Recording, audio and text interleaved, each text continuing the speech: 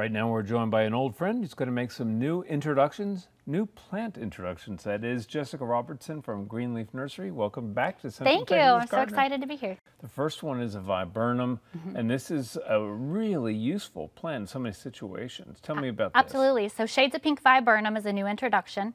It's a more compact viburnum, so 4 to 6 foot tall, a little bit more upright. The nice thing is that it reblooms. So a lot of the old pink blooming viburnums did not rebloom. So you get a spring bloom and then you also get a fall bloom. Full sun, part shade. Great new introduction. A great plant for most Texas soils, too. Absolutely. Yeah. It tolerates our soils very well.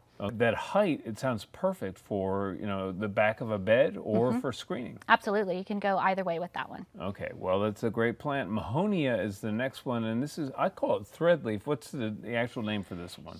This is more of like a fernleaf mahonia, or threadleaf is another name for it. But it's just a really nice, beautiful mahonia, and that it's not like the old leather leaf where you have like a thicker, wide blade to it. They're real thin. But this one's called indigo flare, and indigo flare is a newer introduction. It's mainly a shade plant, but the nice thing is it doesn't lose its leaves on the bottom like some of the older mahonias. That's true. And it has a beautiful new flush of copper colors, so about 2 to 3 foot tall and wide, maybe a little taller, kind of depending where it's at. But definitely deep shade to part sun on that one. Okay, but perfect for that kind of ethereal quality that it has. And this is a plant that would take a little more moisture, right? They do like to have a little bit more moisture. They're not going to be, a really dry growing plant on that one. So it's not xeric in that kind of sense. No, it's not. And the new growth on it is a beautiful copper color to it. It has a little bit of a blue tint to the leaves as well. Hence the name. Okay, very good. Well, you brought a group of sedges, excuse me. And I love these plants, and they're so eye-popping in terms of the color. These are full shade. And these are in a series called the Evercolor series. So really nice because they're perfectly evergreen. They take deep, deep shade. They'll take a little bit of part sun, but you really want to put them in a shady location. Wonderful in containers. And they stay nice and evergreen and deer resistant. Yeah, so added bonus there. So, and the texture, the look, it's so appealing. It is. There's a beautiful, beautiful texture to it. Yeah, right. So again, people should be on the lookout for sedges. And then this next introduction is kind of mind-blowing to me. It's a form of monograss. It sure is. And when you look at it, no way. You think liriope, but it is one of my favorite shade plants. It's going to get about 2 to 3 foot tall and wide. It's got white flowers that actually stick up above the foliage when it blooms, and it'll bloom from late summer into fall. Deep shade on that one, and moderate water requirements. Well, lots of people have those deep shady corners, so this is a perfect plant for that. I could see it in mass too, especially with the bloom. Absolutely, it's beautiful whenever you put it in mass. Yeah, well, that's terrific. The next one always makes me nervous to talk about, sunshine ligustrum, and because I'm nervous about privet spreading around, but the color on this one is kind of irresistible. Sterile. It is a sterile, non-blooming ligustrum, so it is not going to give you allergies, and it is not going to spread invasively. And that chartreuse color, I think, is so underutilized in Central Texas. It's beautiful. It'll take full sun, full shade. The more sun you give it, the more chartreuse color it is. Perfect. The more shade, the more green color you'll get to it. I think it's about 4 foot tall and wide. Well, the color really is eye-popping, and I like occasionally see that intense chartreuse color. It's gorgeous. It really is a pretty one, and it stays nice and evergreen too. And then a dwarf spirea that can take or climb it. Heat tolerant. Dwarf spirea. 2 to 3 foot tall and wide. It's called Little Bonnie. It's going to have like pinkish fuzzy flowers whenever it starts blooming.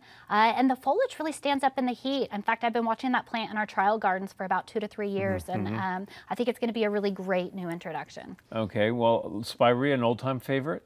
And now updated. Absolutely. Okay. For Central Texas. Okay, and the next one, I love the texture on this, Breeze Lomandra. I love this plant. It's another one that I think is so underutilized. It's great evergreen, wonderful in containers. It's zone 8, so if you put it in container, hard freeze, it may kind of take it back a little bit, but it comes back pretty religiously. And in milder climates, in milder winters, it stays perfectly evergreen. Well, you can't ask more from a plant in terms of texture and form. Absolutely. It doesn't get too big, so it's great in that it stays sort of that moderate, about 24 inches on that one. Okay, and the next one, I'm having a hard time saying this, Cold Hardy Bottle Brush. Cold Hardy Bottle Brush. This one is called Woodlander's Hardy Bottle Brush, and it is the most cold hardy bottle brush that I have seen. Okay. Harsh winter. In the last couple of years that we've had, it has stayed perfectly evergreen, except for maybe a little bit of burn on the new growth. 6x6. Standard bottle brush, beautiful flowers in late spring, early summer. I think it's a great replacement for roses in a deer-prone area because it is super deer resistant. You can't ask for a lot more than that. And again, cold hardiness is an A+ for any bottle brush. Absolutely, for any bottle brush. Right, right. Baby Jade Boxwood. This is a really compact boxwood, right? It is probably one of the most compact boxwoods on the market that does well in our soils in Texas. It's going to be like a 2 to 3 foot tall and wide boxwood, super miniature form, doesn't tend to get a really woody base, and it doesn't really tend to bronze in the winter like a lot of other boxwoods would as well.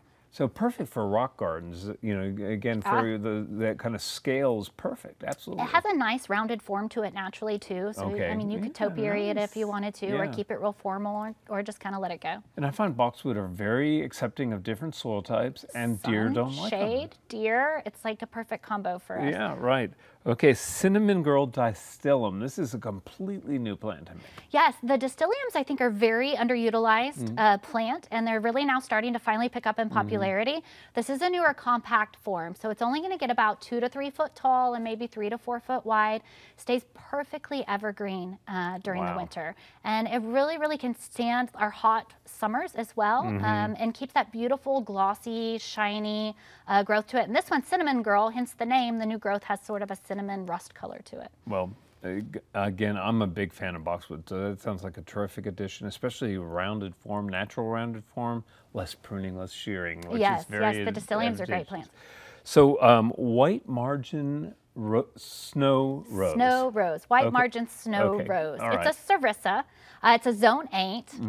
Maybe harsh winter, may die to the ground, comes back every single year. Beautiful variegation to the foliage and beautiful flowers that'll come on about late spring, early summer, and kind of bloom sporadically thereafter.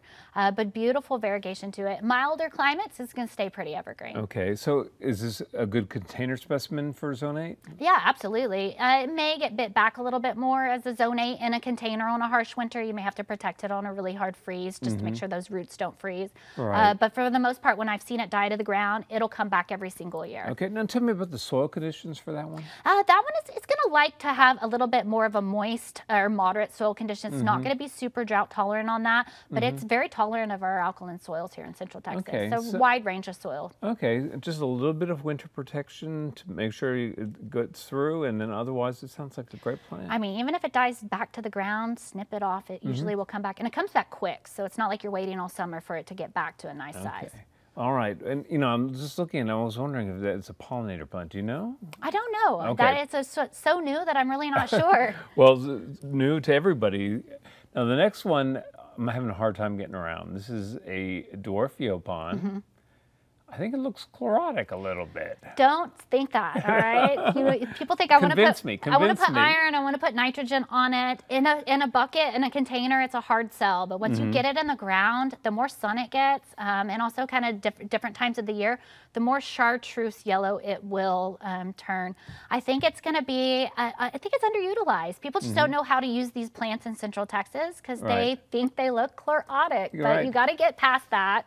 The millennials love this plant. So, okay, now what is it about for the millennials? Is it the color? I think it's the color. I really do. I really do. Because you get that really nice pop of color, especially when you contrast it well with things like, you know, a darker foliage plant such as loropetalum or purple fountain grass or something like that, where you really get a nice contrast with that chartreuse color. Well, people should be more accepting of chartreuse, I think. I agree. Plant it and you'll love it.